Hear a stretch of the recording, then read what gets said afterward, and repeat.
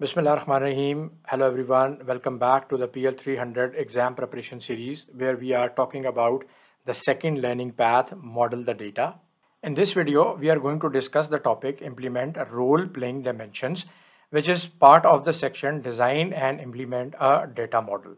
In the last video where we had a detailed look at the data modeling, we had a look at the relationships between the dimension tables and fact tables, and we saw that in the example that we had a calendar table and then we had two fact tables, and we created a relationship between the dates.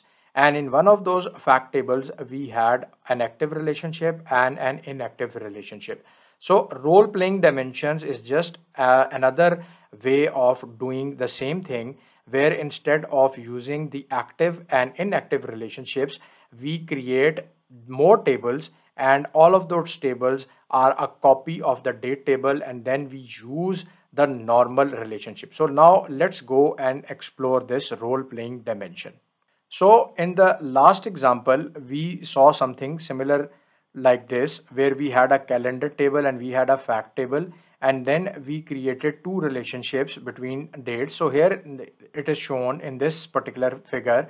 There are three relationships between the date key, and then we have here the due date key, the order date key, and then we have the ship date key, and the relationship which is active is this one, which is the order date key, this one, and the other two are inactive. So we had a look at a similar example in the last video where we had just two of these relationships. One was active and the other one was inactive.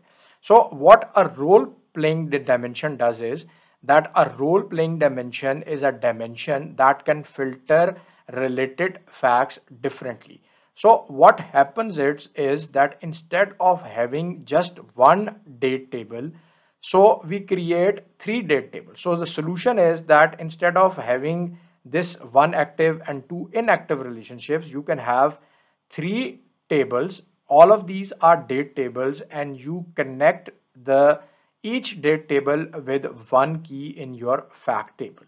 So these three dimensions, which are the date table, ship date, and delivery date table, these are called the role playing dimensions. So here, like we saw in the example, the date dimension table has three relationships to the reseller sales fact table. The same dimension table can be used to filter the facts by order date, ship date, or delivery date. So we said that we are going to talk about this filtering concept in more detail once we are in the DAX, but just keep this thing in mind that these relationships represent the path of the filters that flow in the data model. So here it says that the same dimension table is used to create the relationships. So we have a scenario where we can use the role-playing dimensions and we can create multiple date tables. So here it says that creating the multiple date tables where each date table is acting as a dimension for a different role. So here each date table is playing a different role. Here it is playing the role of the due date, here the ship date, and here the delivery date. So what is the advantage of using this?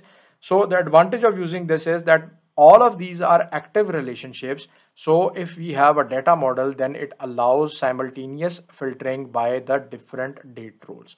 So instead of creating active relationship and several inactive relationships, by using the role playing dimensions, we can enable the active relationships for all of these, and this allows simultaneous filtering by the different date roles, which can be a requirement for certain reports or for certain projects that you are working in, where you feel that okay, I do not I cannot work with an active relationship and multiple inactive relationships. I need all the relationships to be active at the same time so that I can perform the filtering at the same time.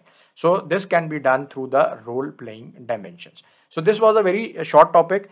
Just keep this very basic thing in mind, the difference between the active, inactive, and the role-playing dimensions. So that's all for this video, and I will see you in the next one.